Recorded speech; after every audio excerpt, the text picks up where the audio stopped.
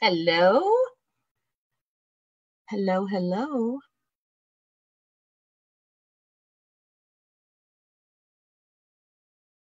Hey, hi everyone. It's Friday, TGIF to all of those that are working.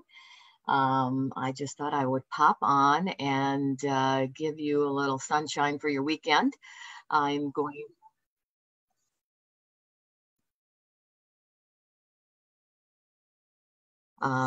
give you a little sunshine for your weekend and would like to show you how to make this card that we have featured in the video. So I am going to switch and say hello. How are you? I hope you're doing good and I hope you have a fun weekend planned. It's Memorial Weekend, and those of us those who are working will get an extra day off. I'm sure you're thrilled about that. So anyway, hello again, and let's get started on showing you how to do this card.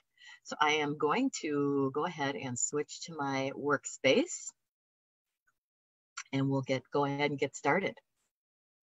Okay, so first thing is I'm going to show you how to, here's the card again, just so you have it. And we are going to use the sunflower set. It's called Celebrate Sunflowers. You know what? I borrowed that set. So I'm going to update it. Oh, right here. I don't know where I moved it, but I moved it somewhere, and I wanted to show you the stamp set because all these dies coordinate so nicely with the stamp set. Huh. And not anywhere that I can see.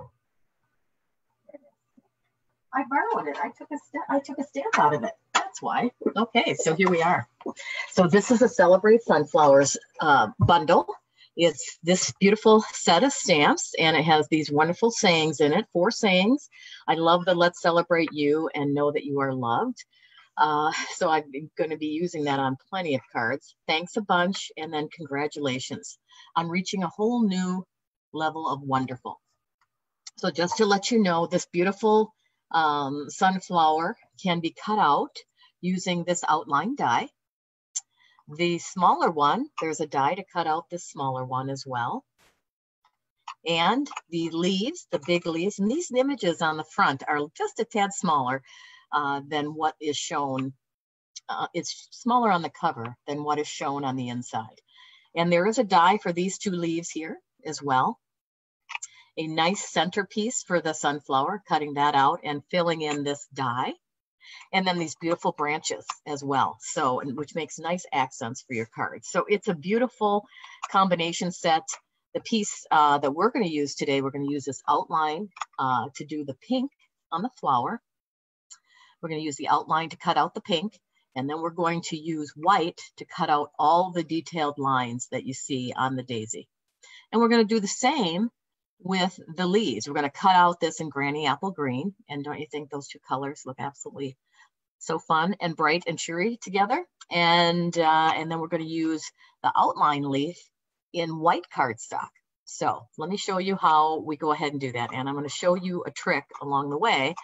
And that is, for these detailed dies, I always like to use these adhesive sheets on the back, on the cardstock. This is from the current catalog. These are 6 Sizzix sheets, and they are sticky on both sides. So I'll show you how to use those, especially when you have detailed dies. It's very nice to be able to glue down those details. It's a lot easier than using your glue or your adhesive. So I'm going to show you how to use these sheets. In the new catalog, the sheets will be exactly the same. They're 6 inches by 12, but they will not have any Sizzix words on them. So that's how they're used. So I'm going to I cut out a piece of this adhesive paper, 3.5 by 3.5, which picks out exactly the size of the sunflower. And then what I'm going to do is I'm going to get my Stamparatus out, or any kind of tool that actually has a corner to it, because this is the best way I've found. I use my scoring tool that I have, my big board. It has a corner as well. And what I like about that is once I can lay the paper into the corner, and then once I take one side of the adhesive off, the ones with the words on it, and then there's a little tiny strip here, and this is awfully sticky. So you want to keep your fingers away, and you want to keep them away to a minimum. So you take those two pieces off, and then you just lay that adhesive in the corner with your cardstock, and voila. So I find that very easy, because sometimes even with the 6x12, you might want to cover the back of a scrapbook paper, 12x12, and you've got this massive sheet, and you've got to line it up in the corner. I found that using a corner is the best way to put these sheets on and manage the stickiness or it not getting caught in anything else. So there's a little tip for you. Now, I like to keep the time on my videos to a minimum. So what I've done is so on one side right now is the adhesive, and I'm going to die cut the flower, and I've already done that, pre-done that. And so what you have here is that die, the detailed die, cut this is the die, and it cut this out beautifully. Now all the pieces stuck together because I have an adhesive sheet on the back, but they can easily peel away. So what I'm going to show you how to do is I'm going to show you how this will come apart, because the other advantage of these adhesive sheets is it takes away some of the additional pieces that you don't want. See how it peels away? Most of them, they fall out and they don't need it. So on this side right now, it's sticky. And I'm just going to let the rest of the pieces fall out. And once I have them all out, before I adhere this down, I want to make sure that all those little circles that we cut out, see those little circles? I want to make sure that they're all punched out. So I'm going to do that before I stick it down. I'm going to punch out those holes. They did not tear away with the Sizzix adhesive when we took that off. And so I think I have them all out, and I want to make sure they're not sticking to the back. So I think they're all gone now, and we're ready to put this down. Now the best way I found, so now I've got this sunflower. Now how do I line it up to the die cut? So I have found, and I can tell which way I cut. I know the back side. You can tell the back side because there's a little curve to it, the back side of the die cut. And then the front side is a little more curvy on the edges. I look for these three curved edges. That's my best way for me to line this sunflower up. And I look for the three edges that correspond to that. And they're, let's see if I can show you against the paper here. They're 1, 2, and 3. So I'm going to line those up because I know that those are the only curved, really curved pieces, and I'm going to stick those down first. And the rest of it, I'm just going to go around in a circle and make sure that it hits the edges. And you can lift it just a little and move it just a little as you need to, because it's sticky, but not super sticky. So it's a little bit movable, but it falls into place pretty nicely. And isn't that nice? What a great way. So now you have got your overlay on your sunflower, and it aligns beautifully. And there's no huge, sticky, gluey mess that you needed to deal with. So isn't that pretty? So that's the first piece we're going to put together. And we're also going to do the same to the leaves. I cut out 2 die cut leaves, 2 leaves. And then I also cut out the two outlines, and I put the adhesive on the back. So I'm just going to peel it away. It peels away very easy. Here's the throwaway piece. And then I'm just going to line that up with the front side of my leaf, press it on, and voila, one leaf done. And then here's the other leaf. I just pull it away. You can use your pickup tool as well. It's got a sharp edge. If you having a hard time at all, if it gets stuck, you can use that to get in between the pieces. And then I'm just going to put that on there. So now we have our sunflower and our 2 leaves, but I am going to put a little center onto the sunflower in black because I think black looks so great on bright colors. And I'm going to figure out which is the front and which is the back of this. This is the back. So I'm going to take that dimensional, I'm going to plop it right onto the center there. So now we've got the main piece of our card ready to go. So the next piece of our card, I'm going to set this aside. Next piece of our card will be to stamp the sentiment. So I've already lined this up on my Stamparatus, and it is a wonderful tool if you don't have the Stamparatus. One of the things I love about this is because, first of all, my stamps image will always be straight, and if it doesn't ink properly, I can always re-ink it. And so there's a number of reasons I love the Stamparatus. Oh my gosh, I think I got green on there. Well, you know what you can do. Let me flip that over. So you just take this and you want to keep your plate really flat. So you can stick one of these stamp sets underneath, and then it keeps it flat and keeps the ink from getting around and getting all over your plate. So for this one, I'm just going to ink it up, and I'm using Memento Black ink. So let's celebrate you. What a beautiful saying. So we're going to stamp that and just stamp that onto our card. And if I didn't like it, I could go ahead and stamp it again. Since I have it all lined up in the corner, it's easy to align. So I did 20 of these cards for a swap. So I wanted to make sure they were all perfectly aligned and looked good with the stamping. So what a great way to do that. And so I've got this card base. Now, isn't this a beautiful color? This is called Magenta Madness. And it's one of our new in colors that are coming in the new catalog, which is really only 12 days away. So all I'm going to do here is I'm just going to adhere this piece to the front of the card, put our saying on there, and I hope that's not a mark. Oh, that's just a little glue. And we're going to line that up. Now, if you line up these 3 edges, the rest of it should come out just perfect. So if you get an even distribution around all of that, and then I suggest burnishing it with your fingers, that will give it a better hold. And now we're ready to put our sunflower, a beautiful statement piece, onto our card. So using some dimensionals, I'm going to put an open one here. I'm going to put 4 dimensionals on the back of this sunflower, just to give it some depth. There we go. And we'll take off the backs, and we'll adhere it to the center of the card pretty much. I want a little space for the leaves at the top, and I'm actually going to put a little bow at the bottom. So here we go. So there's your beautiful sunflower. And even just like that, I love it. It's just such a beautiful statement piece, the flower. And then I put a glue dot on the back of each of the leaves, and I'm going to kind of tuck them in randomly behind the sunflower. Let's see, now where's my other leaf? I must have pushed that other leaf aside. Okay, well, hopefully he'll show up, but you know, you've got the idea, you know that you'll put another leaf in here.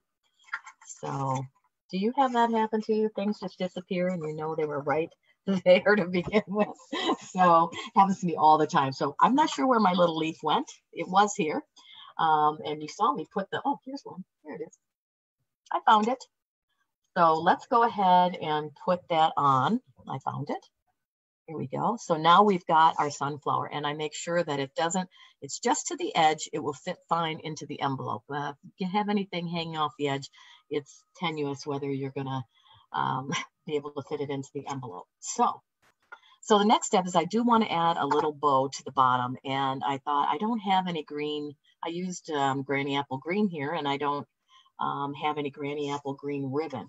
So what I'm going to use here is I'm going to take our crinkled seam binding ribbon, which was in the mini catalog and is carrying over to the new catalog. So you can still order this.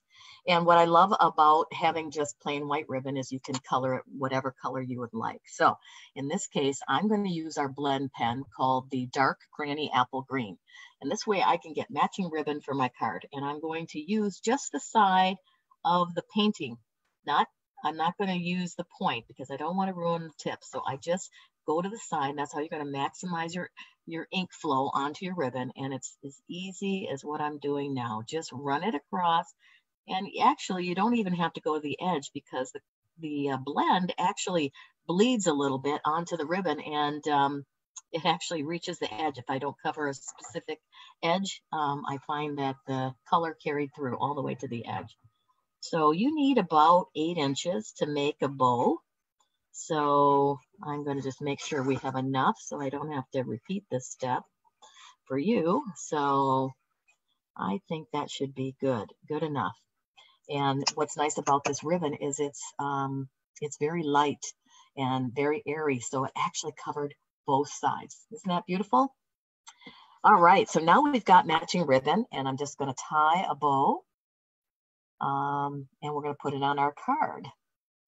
And we're going to put it on in a different way. We're actually going to tuck it under the sunflower. So I'm going to cut off the edge here. I'm going to cut off the edge. And I always like to use glue dots with my bows. It seems to be the easiest way and the strongest way to adhere your bows. So I just take my glue dot, I adhere a glue dot to the bow, and then I take my little tool here and I'm going to tuck it up underneath in here so that all I have showing is this little sort of a sprig of a ribbon showing through. So that is how I put that card together. And you can play with it a little and trim the edges if you'd like, move it around to just the way you like it. So there's the little bow tucked underneath. In my final card though, I absolutely had to use these little enamel dots. So in the new catalog are coming enamel dots that match all the new in colors, and you can see a preview of these in colors. So this is our Magenta Madness and Just Jade and Misty Blue, I think it is, and Cinnamon Cider and Bumblebee. So beautiful new colors, and this one fit perfectly, I thought, on this card. So they are coming as well in 12 days to the new catalog. So let me know how you like the card. Let me know if you had any questions. This is my first card tutorial, so I love feedback and would love to hear from you. So that's pretty much what I had today. Just to let you know, though, what I have coming up is I do have my masculine card class coming up on June 11th to the 13th. So June 5th is the last day to sign up for that, to make sure you get your materials by the end of, in time for the class. So June 5th is the sign up for that. And then on June 11th and 13th, I want to show you the card that we're going to make. So I'm going to switch over. I'm going to show you the card that we're going to make for the new technique, which is going to use the products from the video that from today. So this was another alternative card. This card, I love the pink, and I actually posted on my Facebook asking for votes on the pink versus the brown. I love them both. And so this is the finished card in the brown, espresso brown. I like using different colors than typical for the sunflower. So this is sort of reversed, and this was fun too, but for the swap I did end up using the pink. That one had the highest votes. I also wanted to show you this card. This was using the sunflower outline, but using some designer series paper behind. If you don't want to use solid or you don't feel like coloring in, this is a great way to do it as well. So another card. And then also look at here, we have the Let's Celebrate You, and it's cut out, fussy cut out. And just to show you another trick before we leave today, when I put the stamp and I mounted the stamp onto the label onto the stamp, I saved this piece of paper. And so what I use these for is I will stamp the sentiment, and then I will lay this little template over the sentiment, trace it onto my paper, and then cut it out. And that's how you get this beautiful outline for your sentiments. So another trick for you if you like the look of this, which I really do. And then here's the card that we're going to make in the technique class in June. So I will be posting this later today. It will be on my website calendar. You can sign up on any of my social medias and contact me, but this is called the floating gatefold card. And so my design will be a little bit different. I might have a little bit more color onto the card, but you are going to be using the sunflower, and you're going to be able to use those adhesive sheets, because when I send you your card kit, you will already have the die cuts done and the adhesive sheet on the back. So you can see how wonderful that is. And so when you open it up, you have the sunflower on the inside, and then you have two floating sentiments. So this is called the floating gatefold card, and that class will be occurring at the end of June. So think about that. I will put a deadline on that because I need at least a week to get it mailed out to you. So hopefully you'll be interested in either of those classes. That would be great to see you and meet you. And also, as an incentive, our catalog, as I mentioned, goes live in 12 days. So any of the products that you enjoyed today, you can order from me. And if you would order from me, then I would also give you $10 off your class fee if you come to class. So a $30 or more order through June. So I'd love to share with you some more. I will plan to be here again next week. I hope you guys all have a wonderful Memorial weekend and look forward to seeing you next week. Thanks, everyone. Bye.